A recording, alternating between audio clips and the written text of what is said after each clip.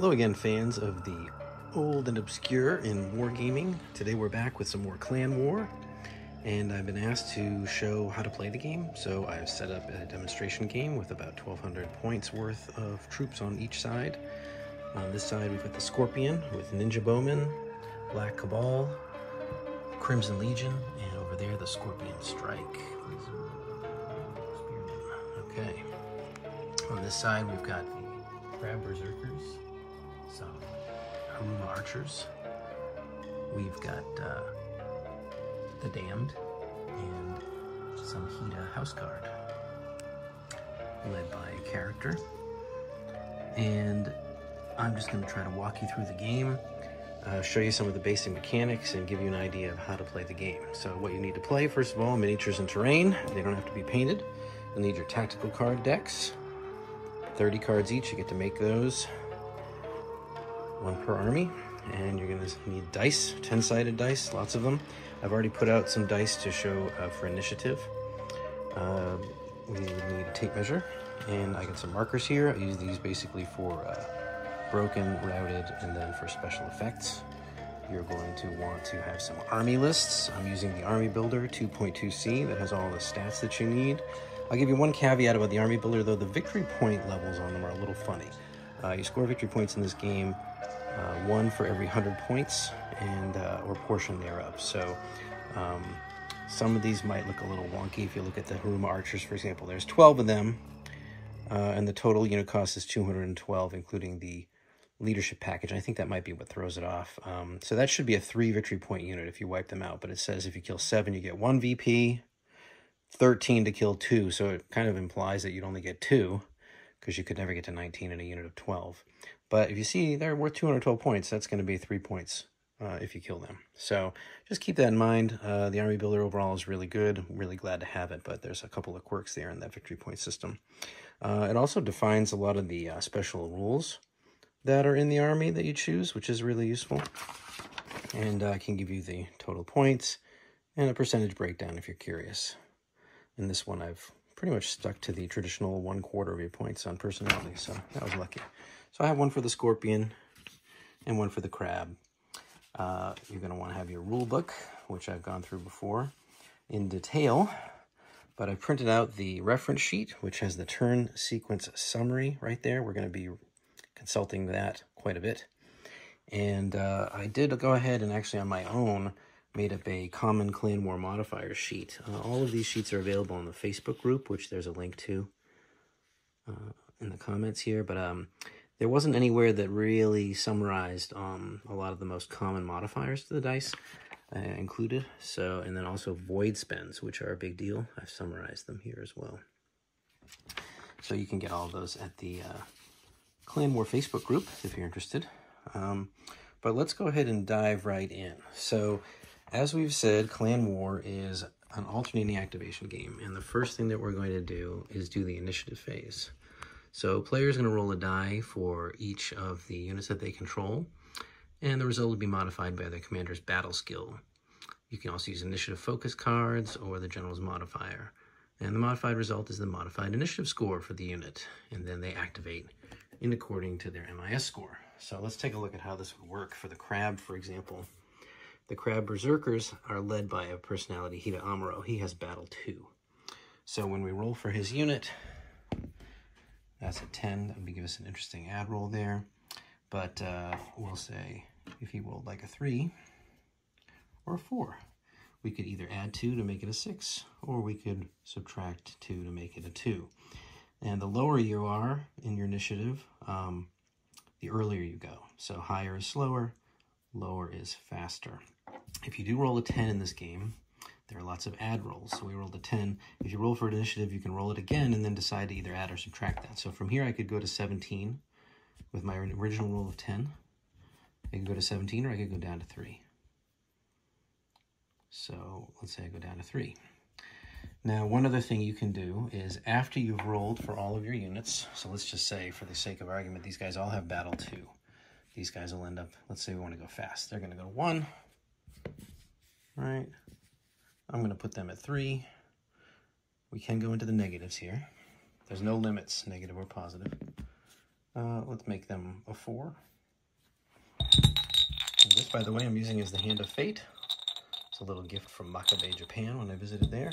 The Hand of Fate determines who has the tiebreaker roll. And we'll give them a 4. Okay, so now we've set up all of our units with their modified initiative score, but we also have the general's battle skill, which in Amuro's case, I believe, Aramoro. I've unfortunately picked a bunch of characters that have very similar names. Bayushi Aramoro has a battle of 3. So he could further modify the initiative of any unit on the table by another 3. So let's just say, for the sake of argument, oh, you know what? I actually want them to go faster. I'm going to use his battle skill for the general to bring these guys back down to a 1. And then I've done that. So that's your modified initiative step. And you do that for both sides, okay? Once you're done with the modified initiative score, you've finished the initiative phase. You'll go to special actions phase. Now you take turns with the highest modified initiative score going first to do special abilities and special orders.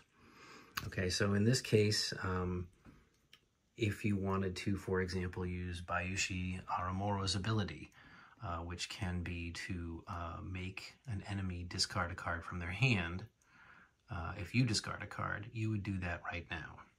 And whoever had the highest initiative score would go first. Or if you had a special ability in one of your units that allowed them to use a tattoo, if they were a dragon, for example, you would do that now. Or if you had a character like this gentleman, Marumo, who once per game, he can allow your unit to have the cavalry trait. You would say, okay, Marumo is going to do that now. Or, sorry, Mamoru. I really should have gotten guys with different names. That's the special actions phase, and you're going to take turns. You can only do one special order or special action from each source, unless there's a special rule otherwise. So, for example, if the Cabal had a special order of their own, they could use it, and then he could use it, his.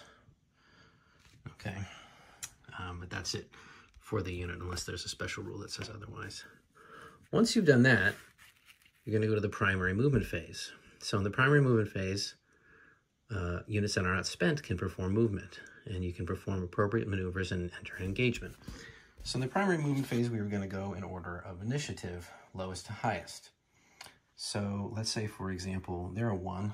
What if the house card were also a 1? Well, whoever held the Hand of Fate would say how to break that tie. So let's say the Scorpion here have the Hand of Fate, and they're going to say, okay, you can go ahead, Crab, I want you to go first.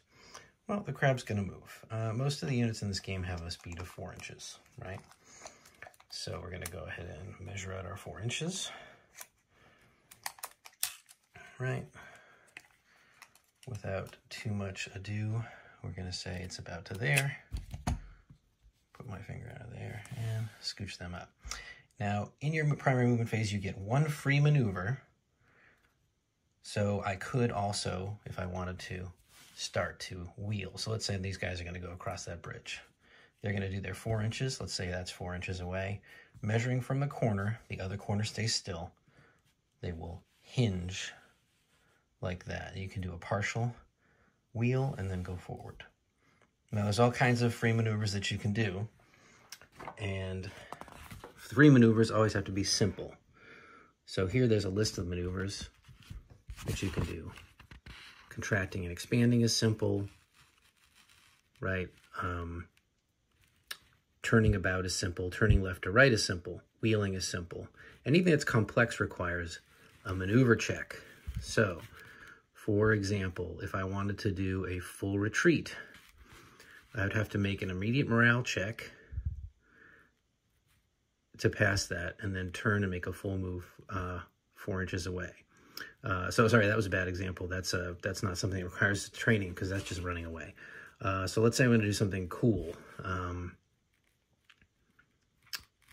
The Haruma withdrawal is a complex reactionary movement, defense required. So let's say I was about to be charged and I wanted to move back. So with these guys, I would make a training level check. So how does that work? Well, let's go back to our sheet. we're looking at Crab Heavy Elite. They have a training level of 6, and they're led by Hida Tampako. We don't look at his training level, but we do look at his leadership. So there are 6 to start. Remember that rolling high is good in this game. The 3 will bring us down to a 3 or better. And then we'll say, okay, did they make it? 3, yes. So they could make their Haruma withdrawal and withdraw. If they fail, then generally speaking, nothing happens.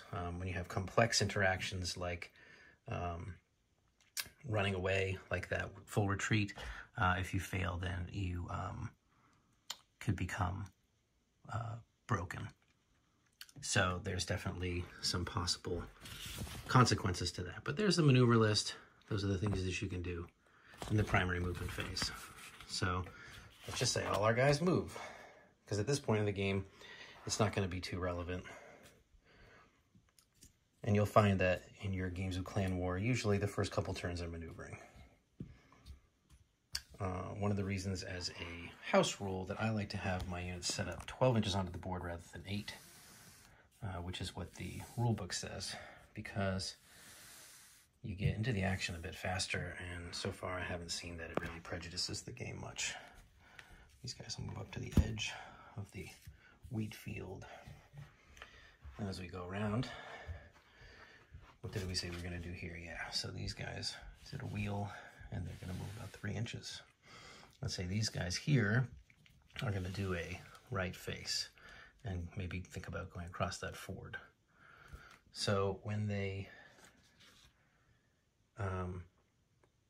take a simple maneuver, that's going to go ahead and cost them movement to do that. And so they will be reduced by -1 inch for performing a maneuver test. Otherwise, making maneuver test reduces the unit's movement by 1 inch for the phase. Okay, so then they would have another 3. Assuming this isn't rough terrain, we'll call it a ford. They're going to move 3 inches onto the ford. Okay, the Haruma archers. Now, here's another interesting thing we could do. The Haruma archers are probably going to want to shoot.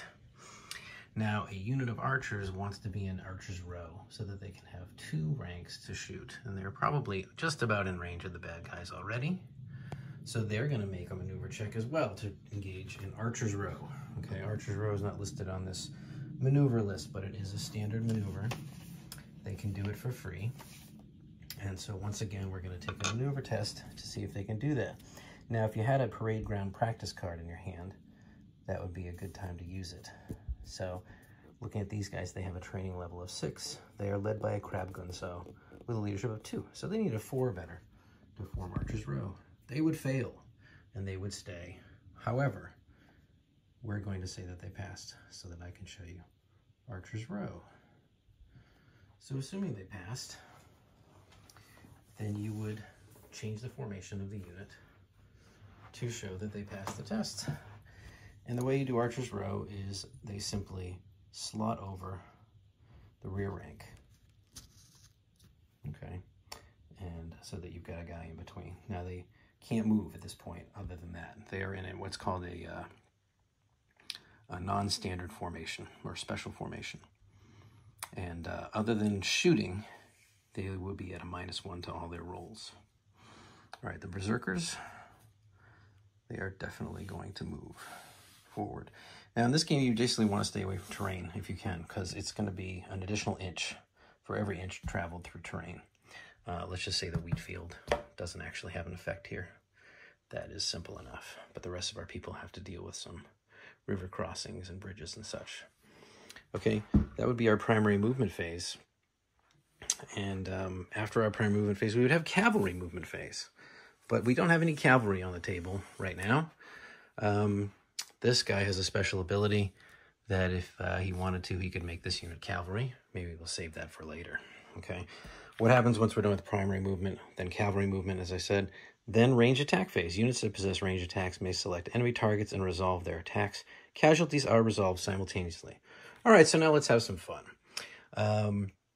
You have to fire at the closest unit unless you've got a special card or ability that allows you to do otherwise.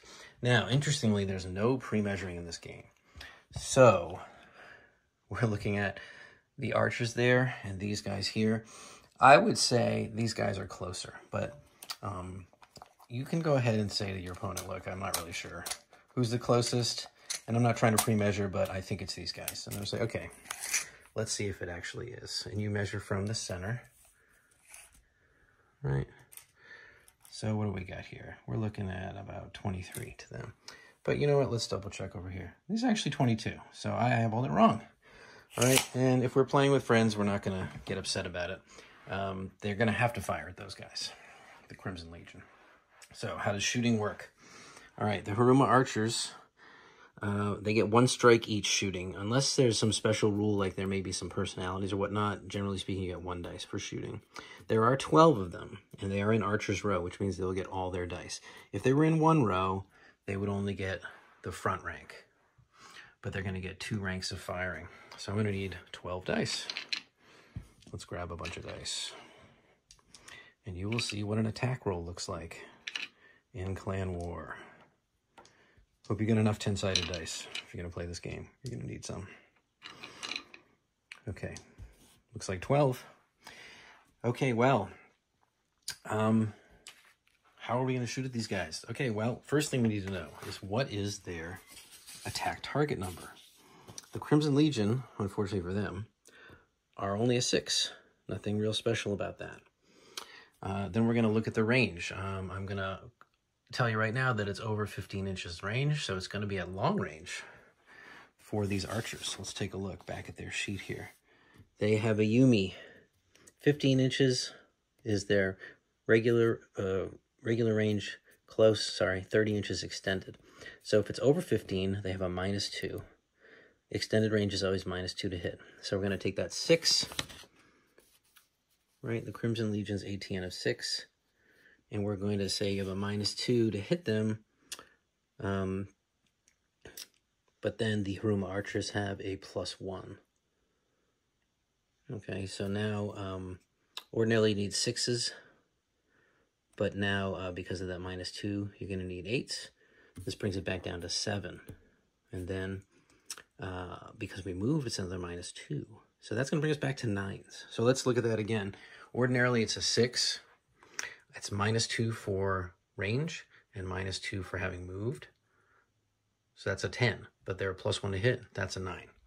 Roll these dice. Going to need 9s to hit. 9s to hit. That would have been an awful roll. They would have got nothing.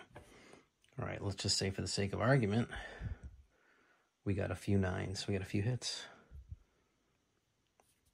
Okay, so all these would miss.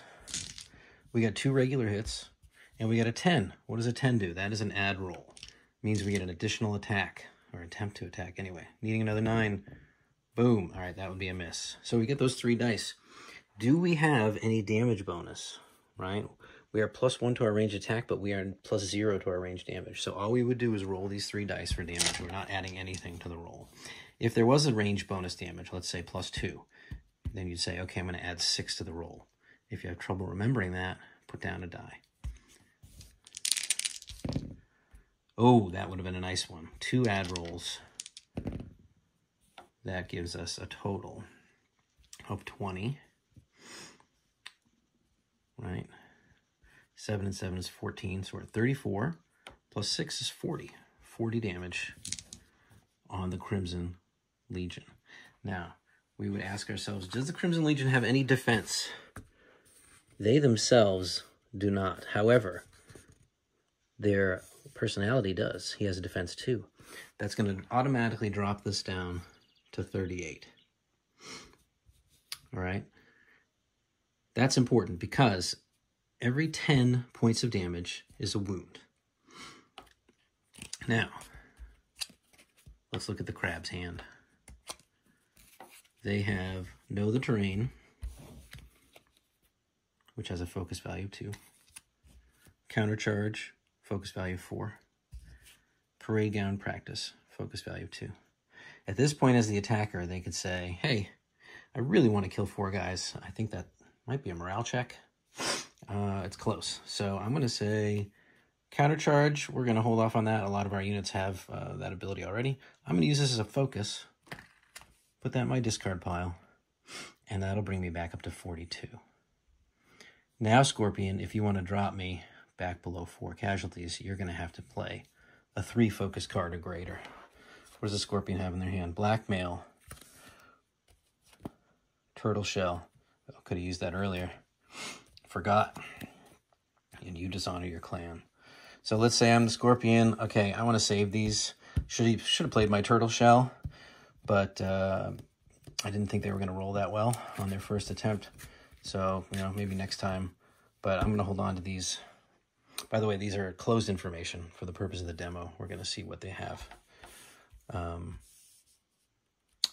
And that would make 42 because they're not going to play any defensive cards. So we'd come over here. We take our 4 casualties off. Okay.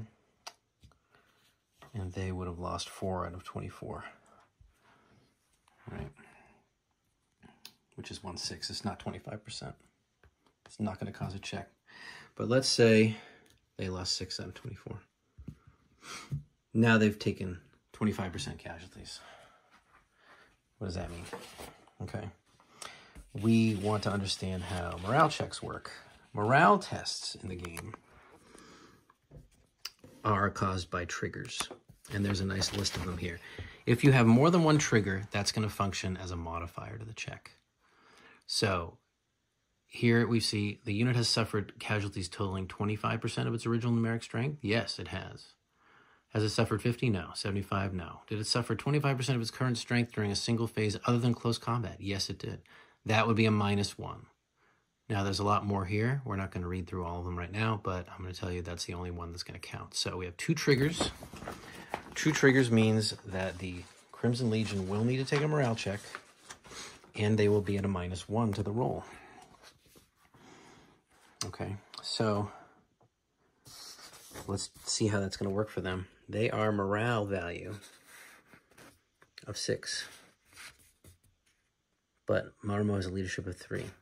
So he would bring them down to a 3 or better to make a morale check, but they're at a -1 because of the second trigger. So needing a 4 or better, let's see how they would do. That would be a fail, and they would become broken at this time. Now, if you're a character, sorry, it's these guys. If your character has enough void, 3, you could actually do a reroll and say, oh, we made it. Okay. You can also spend void ahead of time. We won't go into void right now, but I just wanted to tell you that that's a thing. Let's just say that they passed their check. Okay. That's all of our shooting. Oh, no, it's not our shooting. How about these bowmen? Yeah. It's pretty clear that the Hida House Guard are the closest to them. There's 8 of them. Bowmen have a 360-degree arc of fire, by the way. That unit has a 90-degree arc of fire.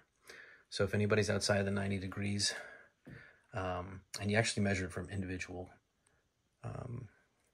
shooters, but in this case, it's not an issue. So these bowmen are going to have 8 dice.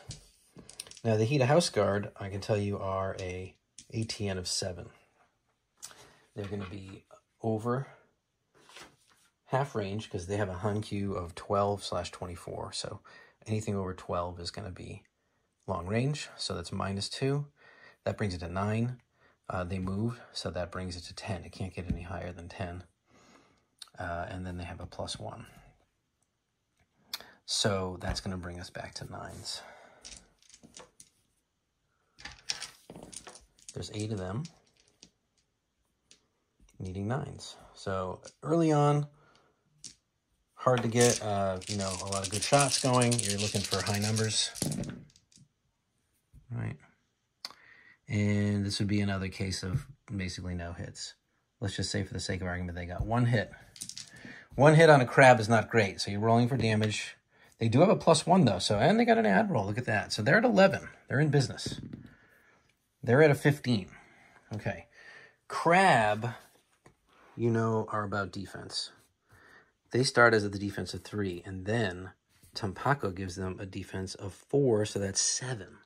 So 15, but reduced by 7 is 8. You're not going to cause a single wound. Are you going to take that, Scorpion?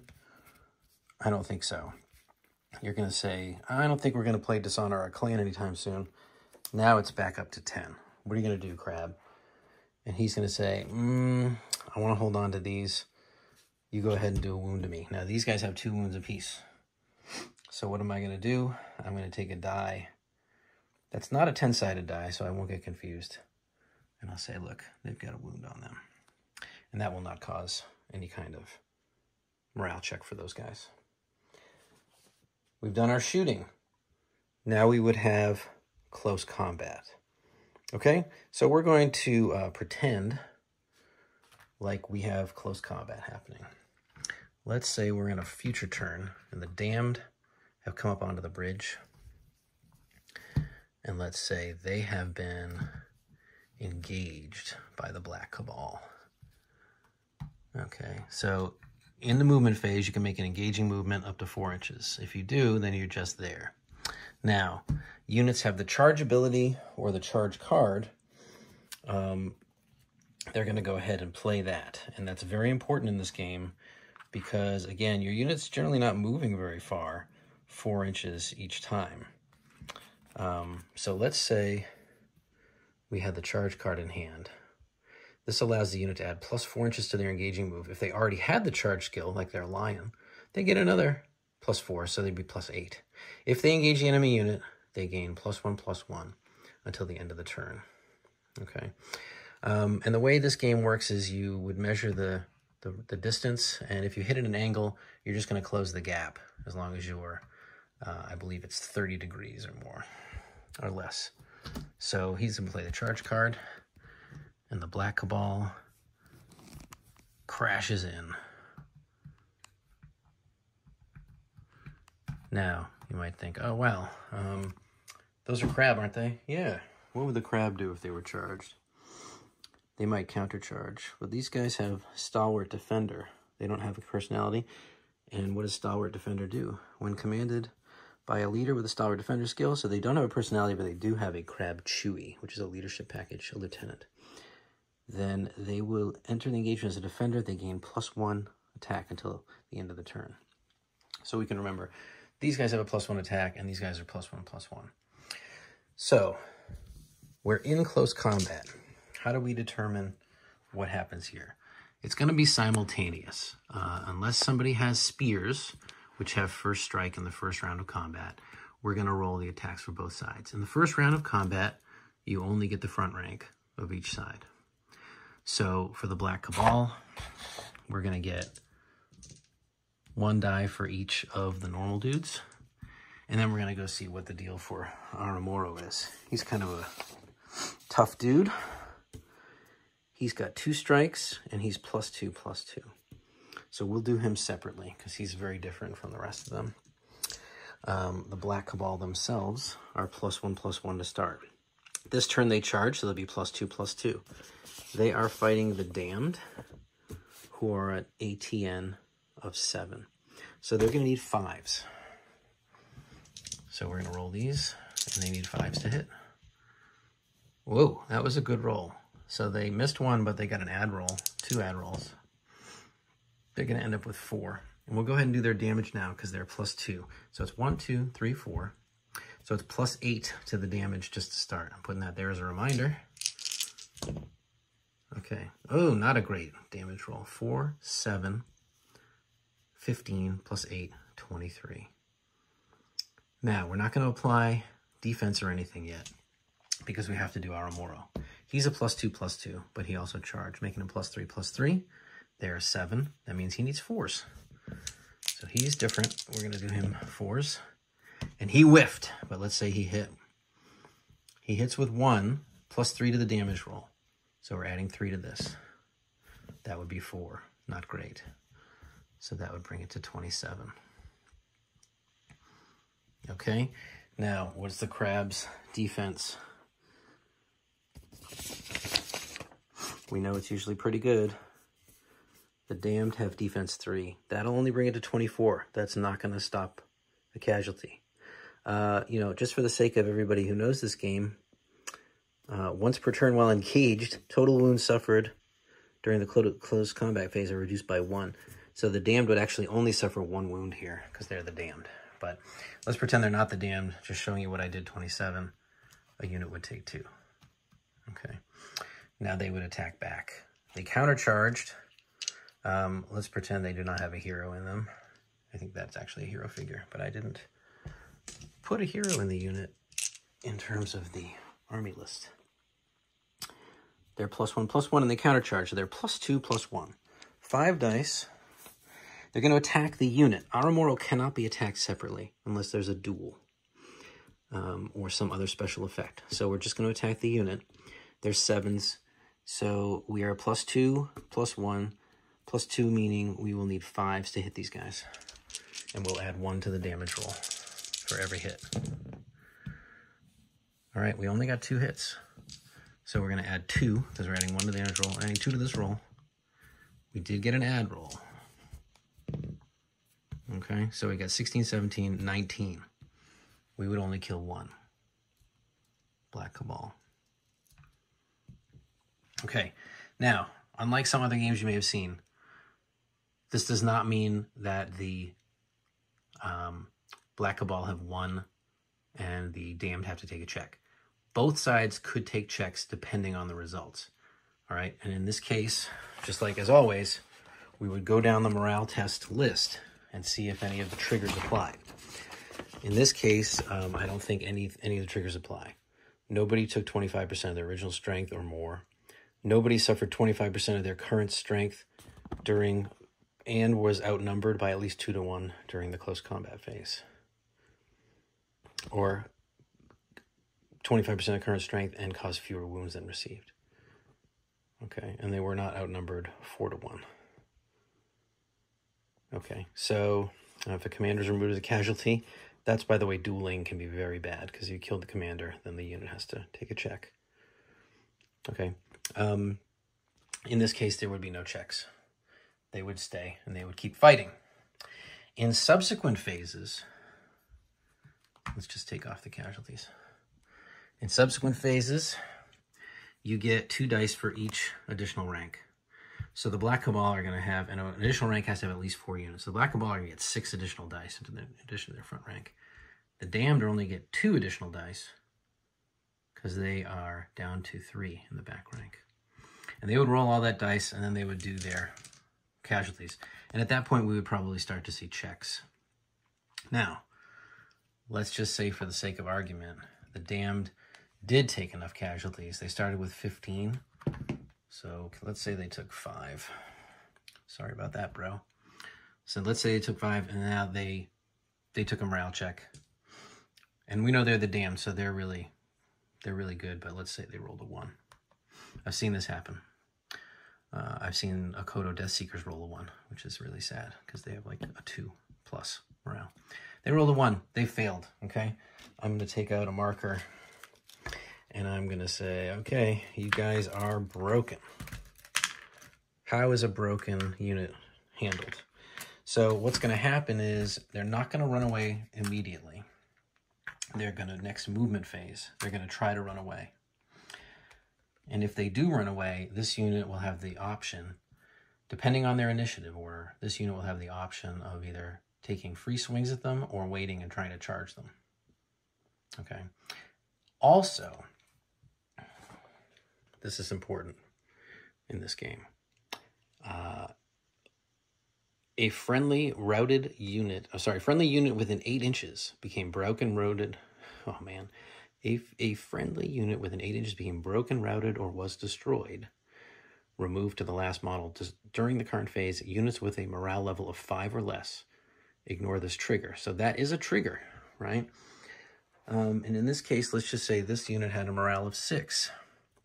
These guys are within 8 inches and they became routed in the current phase, or broken in the current phase, they would have to check. Just a single trigger, unless something else applied. So in this case, you know, they're probably, let's say they're a 6 and he's a 3 or better, something like that. They'd be okay. However, they could fail. If they failed and there was another unit near them, it could cascade to them. So cascading morale is a thing in this game. You have to be careful of that. It's good to have morale level 5 units in place to stop that from happening. Okay, and that's basically close combat. You can have multiple engagements, in which case, you know, you want to treat you treat it as one big combat. Let's say somehow these guys got across the side and engage them across the side there. We would treat this as one big combat. We would look at the total number for outnumbering purposes. Now, getting hit in the flank is very serious. I just want to mention that. When you're hit in the flank, when you're engaged in the front, that constitutes an immediate morale check. And then while you are flanked, you have -1 to all your rolls, and you cannot use your abilities, which is a big deal. And then if you are attacking into the flank of an enemy, you get +1/+1. In addition, they would lose their flank attacks. These guys touching them could fight this way, and these guys in the front could fight either this way or if this guy is touching that way. But they do not get their rank bonus anymore either. So being flanked is disastrous in this game. You really want to avoid it. Now, after the close combat phase is over, and we've done all the close combats, you can resolve them in any order you want. The triggers all apply simultaneously to the units at the end of the turn. Once we finish the close combat phase, we go to the reserve movement phase. Any units did not perform any kind of attack during the turn and are not within 12 inches of enemy unit may perform reserve movement. No free maneuvers are allowed during this phase, and a unit may not initiate an engagement during reserve movement. So, for example, over here, let's say this flank was still delayed. These guys are not within 12 in the reserve movement phase. They could move again. If they wanted to do something like wheel or turn or expand their ranks, they would have to go ahead and make a maneuver test like we walked through before. No free maneuvers in the reserve movement phase. These guys, let's say they're not within 12. They would shift up as well. And then, of course, that's where initiative could be a thing, because if they were to wander within 12 of them before they activated, then they wouldn't be able to make their reserve movement phase. But in this case, they would say, okay, we're going to go try to face them down. After the reserve movement phase is over, there's the end phase. In the end phase, you accumulate victory points, you attempt to rally broken units, and you draw and discard tactical cards. Then you collect your initiative dice and exchange the Hand of Fate. So if you have a broken unit, it cannot attempt to rally the turn that it broke. They would have to have tried to get away, maybe. And if they were far enough away and eligible to rally, they could roll to rally. That's difficult to deal with in this game because you, in order to rally, you have to be far enough away from the enemy that you are able to do that. And then you're already at a -2 because of your broken status. And then if you're successful, you don't get a free reform. You're stuck that way. So your next turn, assuming you live this long, you would have to spend your turn, you could do an about face, and then try to move back to the engagement. So becoming broken or routed. Routed basically means you're off the table, absent the play of a special card or very special ability. In general, routed units, once you're broken, if you take another check and you fail, you become routed. Routed units flee the table. They're not immediately picked up and removed like in some more modern designs. They are kept on the table to do their running away. And then with cards, so you are have a maximum of 5 cards in hand. You draw cards. Let's say the turn has now ended. Okay, we don't usually pick them all up, but you're going to redo initiative. The Hand of Fate is going to exchange hands, right? So I've got 2 cards as the Scorpion. Everybody gets to draw 1 card. If you have the highest honor, you get to draw another card. In this case, that would be the Crab. Scorpions start with very low honor. And if you have any tacticians in your army, you draw an additional card. The most you can draw is 3. So in this case, the Scorpion would draw 1. The Crab would draw 2. You can draw more than 5, but you have to immediately discard back down to 5. Okay. Again, I think I didn't walk through these too much in this demonstration of the game, but this is a tactics card. It tells you when it can be played in the bold area here. Ranged attack, offensive reaction. this is all or nothing. For example, when a unit is shooting, you can use this card following all the rules in it and get +2/+2. Afterwards, you become spent. When you become spent in this game, your unit becomes basically combat ineffective. You turn the guys sideways here. They're not running away. They're not broken, which you can just kind of like disorder the front. And they're spent. And it takes one full turn. So in this case, let's say they were a shooting unit and they used all or nothing. The next time you would have a chance to become unspent, is in the command phase. The special actions phase. But you have to have spent one full turn spent before you can do that. So as you can see in the sequence, special actions, see it's called return to duty. Special actions phase happens before range attack. So if I become spent in range attack, I go through all these phases back to range attack before I'm eligible. So it's going to be the turn after next that they would be able to return to duty. So say this turn they shot using that card, they become spent. Next turn, they're going to stay spent all through the turn, and they will not return to duty till the following turn, special actions phase. So becoming spent is a big deal. There's a lot of effects in the game that give you big bonuses for becoming spent. So you've really got to think tactically. Like, maybe I'm willing to do it with these archers because they're really far away, and I don't think anyone's going to get to them for 2 turns, since this is the last chance they're going to have before those guys charge. So I'm going to say, okay, I'm going to play all or nothing on them and just deal with the fact that they're spent. So that's what being spent would do. So after you draw your cards, exchange the Hand of Fate. Any tiebreakers are now going to be resolved by the Crab Clan. And you're going to start the turn again. We've drawn our new cards. We're going to re-roll all our initiative. And we'll go back to doing our special orders, special actions, primary movement, cavalry movement, ranged attacks, close combat, reserve movement, and the end phase. And that is basically how you play Clan War. So let me know in the comments if you have any questions, anything that I said that was wrong and you want to let everybody know. And I'm happy to be corrected. I do have a battle report that I'm working on, editing up. It's taking a while because it's a little bit more complex than these one-shots. But with the battle reports coming, hopefully you'll see more of the game in action, the kind of decisions that people have to make, and the crazy hijinks that occur when you roll lots of 10s in an attack phase, and all of the other exciting stuff that can happen when you use all the special abilities, magic, and dirty tricks available to the armies of Rokugan. So thanks again for joining me on the Ludomancer's Vault. Remember, please, to like and subscribe for more content, and we will see you on the battlefield.